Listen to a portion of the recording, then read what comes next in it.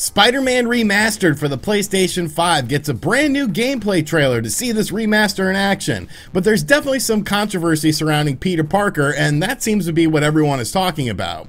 Super Mario 3D's All-Stars first sales data comes in and, well, it's very impressive, and finally, the new Smash Bros. Ultimate character is revealed. It's a Microsoft property, and I think this is a very interesting addition to the game.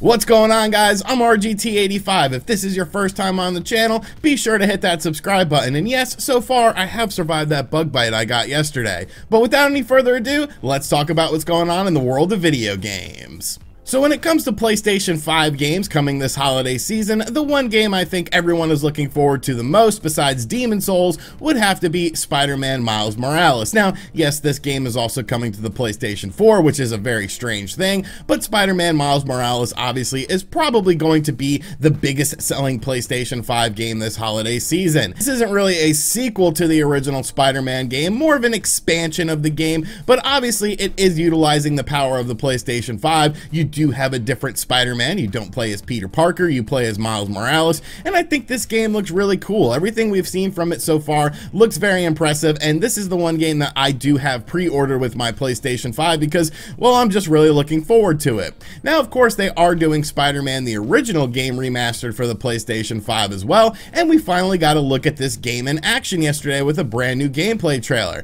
And once again, I think this game looks very impressive. Spider-Man Remastered for the PlayStation 5 includes things like ray tracing, 60 frames per second, 4K gameplay, and of course, better puddles. Remember Puddlegate with Spider-Man on the PlayStation 4? Yes, the puddles have been improved in this game. I think it looks awesome. This was one of my favorite games, if not my favorite PlayStation 4 exclusive. Yes, slightly more so than God of War was. So I'm definitely looking forward to replaying this game again because it's fun to play great games over and over. But there is one thing that is surrounding Spider-Man Remastered for the PlayStation 5 that has a lot of people upset, and I don't know, I don't really see it. And that has to be with the Peter Parker character model, because essentially what they have done is they have changed the original Peter Parker character model to look very different than the original character did in the PlayStation 4 version of the game. Now, Insomniac gave some long story about why they had to do this because of motion capturing and things like the remastered edition, but lots of people on the internet are very, very upset by this, and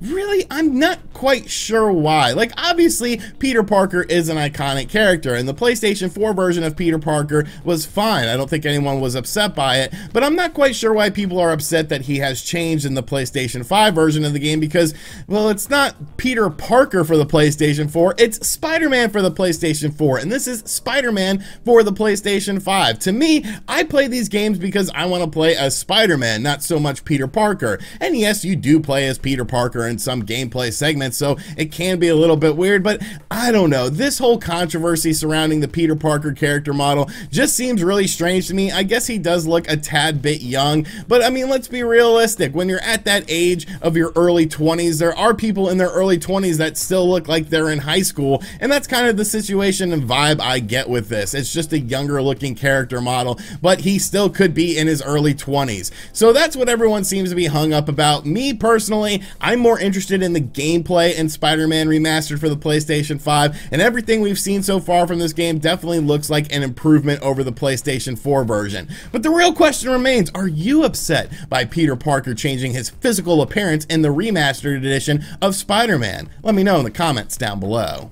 One of the hot topics of the month of September on the channel was, of course, Super Mario 3D All-Stars. I might have talked about it a few times on this channel, but yes, Super Mario 3D All-Stars was obviously a very big deal for Nintendo. Being announced and then releasing 2 weeks later, a compilation of 3 3D Mario games on your Nintendo Switch, the fact that it was emulation, the fact that, well, games like Super Mario 64 didn't get widescreen support, it was all over the place, but at the end of the day, these are still 3 timeless classic games. Yes, I guess even Sunshine, even though I'm still not a huge fan of the game, I can appreciate the visual style a bit more. One thing that people were going to be very interested in, though, with Super Mario 3D All-Stars was, of course, the sales of this game. We all know that as of right now, this is a timed exclusive for the Nintendo Switch, and not a timed exclusive meaning that it's going to go to another console, but just a timed exclusive that, well, at the end of March, this game is going to go away completely. Now, of course, Nintendo could announce that they are individually releasing these games, but as it stands right now, all we know is that at the end of March, this game seems to be going away and you'll never be able to buy it again, which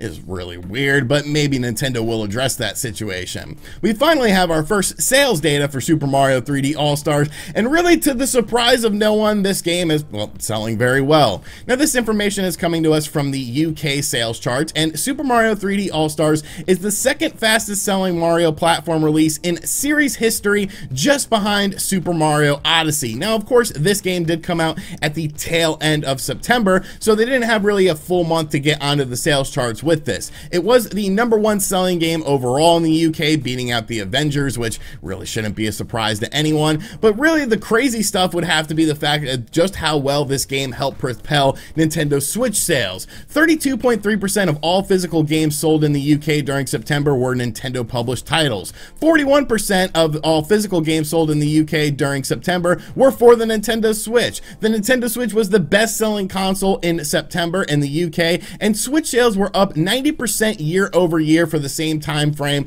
in 2019. So obviously, Super Mario 3D All-Stars is going to be a huge success. People have so much nostalgia for these 3 Mario games, and really they're still very fun games to play. Yes, even you can get some fun out of Super Mario Sunshine. It's not the best or anything like that, but there is some fun to be had with this compilation. Of course, we are waiting for NPD sales to see how the game sold in the US as well, but obviously this was going to be a big cash cow for Nintendo. People are going to be very excited for this game, and I think those sales are going to continue into the holiday season as well. Mario is a popular franchise. Mario will sell Nintendo Switch consoles, and we're definitely seeing it with this sales data that we've gotten so far. So, to the surprise of no one, Super Mario 3D All-Stars is a success. Who knew? Who knew? And finally, the new Super Smash Bros. Ultimate character was going to be revealed today with a 3-minute presentation from Mr. Sakurai. People were all over the place with their predictions. Some people, like myself, thought maybe Dante is going to get in, maybe Crash Bandicoot is going to get in. But one character that has been rumored a long time for Super Smash Bros. Ultimate that maybe seemed like a bit of a pipe dream was Steve from Minecraft. Now, I'm not going to sit here and act like I know anything about Minecraft. I've never really played the game. I've played sort of subsidiary games that are inspired by Minecraft and things like that, but obviously Minecraft is a very popular game. It's actually the best-selling game of all time, and Steve has been rumored to be entering the Smash Brothers universe via a character DLC download, but I don't really think anyone fully expected Steve to end up in Smash Brothers, even though it was sort of a rumor and a pipe dream. But that was the character we got today. Yes, Steve from Minecraft is now invading Super Smash Bros. Ultimate. We got to look at Steve in this 3-minute presentation. There were some variations of Steve as well that were showcased. Of course, there were different levels for Steve that are going to be used in Super Smash Bros. Ultimate, but to me, this is a huge deal. You have to remember that Minecraft is now owned by Microsoft, and Microsoft and Nintendo's relationship has been pretty interesting, especially on the Nintendo Switch with games like Ori and Cuphead. Now, of course, Microsoft's Phil Spencer said that it seemed like the deal between Nintendo and Microsoft was going to be dead, but then the Ori and the Will-O-Wisp game came to the Nintendo Switch completely out of nowhere. And now Steve from Minecraft is entering the Super Smash Bros. Ultimate universe. So if anything, I think this Nintendo and Microsoft partnership is better than it has ever been before. Obviously, in order to utilize the Steve character, there had to be some hoops to jump through with this, but Microsoft seems very willing to work with Nintendo on projects. And I really hope that that sort of elongates into a better partnership in the future, because there are games that are available on the Xbox that would make a perfect fit for the Nintendo Switch. Games like Rare Replay. Like, why isn't this game on the Nintendo Switch to begin with? Now we have 2 Microsoft properties with Banjo-Kazooie and Steve being DLC for Super Smash Bros. Ultimate. So if anything, going forward, I could see more Xbox One titles potentially coming over to the Nintendo Switch. Games like Rare Replay, maybe even a Halo that has been heavily rumored to be coming to the Nintendo Switch. I think you're going to see a lot more from Nintendo and Microsoft's partnership going on in 2021, and this is really just the tip of the iceberg. So if you've ever wanted to be Steve in Super Smash Bros. Ultimate,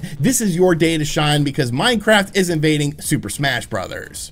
Alright, so that is going to do it for today's video. I hope you guys enjoyed it. Be sure to let me know what you think of everything in the comments section down below. Are you outraged about Peter Parker getting a cosmetic change, or do you not really care because you just want to play Spider-Man on the PlayStation 5? What do you think, of course, about Super Mario 3D All-Star selling very well? Are you surprised by this? Because, well, I mean, you really shouldn't be. It's Mario. Mario tends to sell very well when he gets new game releases. And, of course, Steve in Super Smash Bros. Ultimate. Minecraft invading the Smash Bros. Universe. Are you a fan of this? Do you like this edition? Or do you think it would have been better to have another character? And what do you think this says about the Nintendo and Microsoft partnership? And as always, guys, thank you for checking out this video. If you are new to the channel, make sure you subscribe and turn on notifications. Check out other videos on the channel as well. We just hit 339,000 subscribers on the channel, so that's just absolutely crazy. And as always, guys, I will catch you guys on the next video.